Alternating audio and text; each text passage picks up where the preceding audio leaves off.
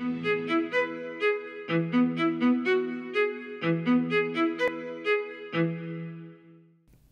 I'm Greg LeBlanc, and I'm here at the Haas School of Business. And with me today, I've got Healey Cypher, who is the founder and CEO of Oak Labs.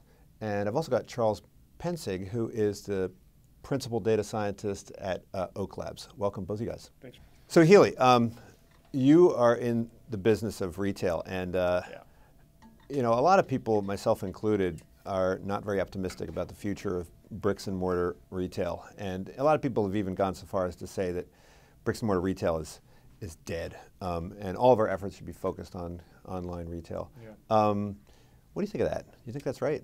Well, I'll return to the question. So I would say that single channel commerce is absolutely dead. Think about some of the greatest e-com brands that you could think of, like Fab.com, Gilt Group, One Kings Lane. Oh, not doing so hot. Those are e-com. Mm-hmm. Okay, Radio Shack, Circuit City. Oof. But the companies that are doing great, well, what about Warby Parker, Bonobos? How do you know they're doing really well? They've graduated past just online brand. What do they start doing? Opening up stores. Yeah. And so I think what you are touching on is a very important truth about the industry, which is historically, as a retailer, to compete, you competed on three orthogonals: proximity, selection, price. Big stores, a lot of stuff, great deals. And now that is where, in a post-Amazon era, they got you skunked. They're going to beat you every time.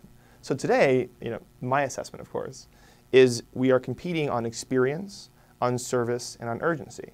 You want to go in to have an immersive, theatrical, or immediate satisfaction experience, and that's how you're going to win. It might be smaller footprints, it might be DC-oriented. Retail is going to change a ton. It's not going to go away. But if you're going to provide that kind of experience, then you really have to get to know the customer better, right? And so the problem with a lot of bricks and mortar retailers is they just kind of don't know their customers, either in aggregate or at the individual level. And so how do these retailers, you know, get to know the customer? Is all of that data going to be captured through the through online channels, or can you also kind of capture data through the retail channels, the bricks and mortar channels? Such a good question, and I think there's a myth out there, and that myth is that online has better data than the physical world. The irony is, it's just the complete opposite. The physical world has all the shades of gray between the blacks and whites, the binaries you capture online.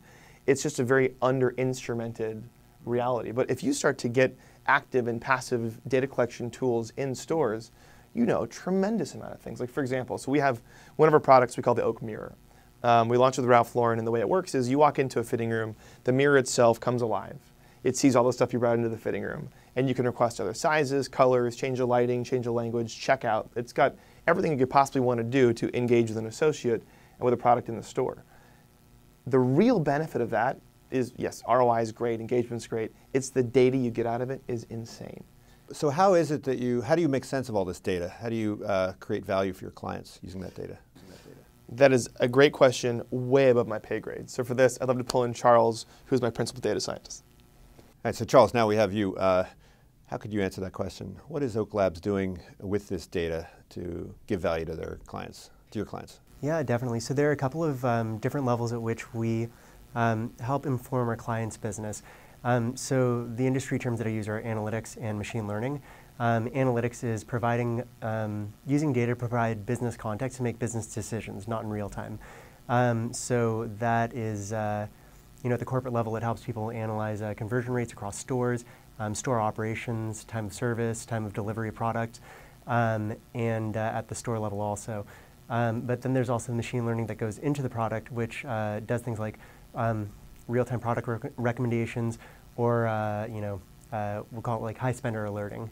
And do you do all that stuff yourselves, or do you kind of bring in analytics as a service from other service providers, and then merge that with what you do? We're currently rolling our own. Yeah. So we manage the entire code base in the product. All right. Well, thanks, Charles, and thanks, Healey.